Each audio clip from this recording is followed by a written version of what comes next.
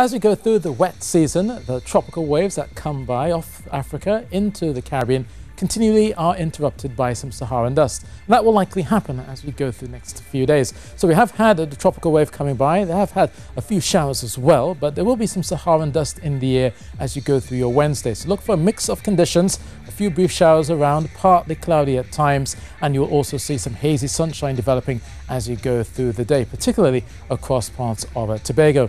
Now for Trinidad, the hillsides will continue to attract a few of those brief showers for Valencia, up to Arima, into Diego Martin as well as you go through your day. But it will also be that Saharan dust creeping in as you get into Sandy Grande and Toco. Not so much so for western areas of Trinidad, but still you'll notice the partly sunny skies as you go through your day.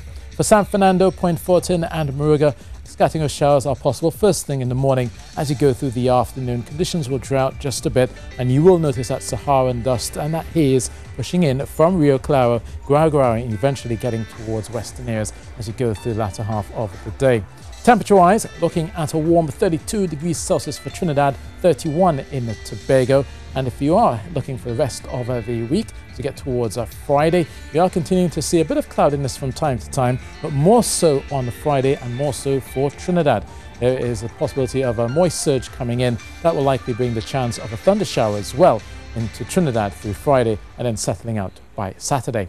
Heading offshore, those moderate southeasterly winds continue at 15 knots. We'll also see 1.5 to 2 meter wind waves with a few whitecaps from time to time and short easterly swells of 8 seconds. And if you are heading out, you've got your high tide at 11:45 a.m. So that's weather, and that's it from me.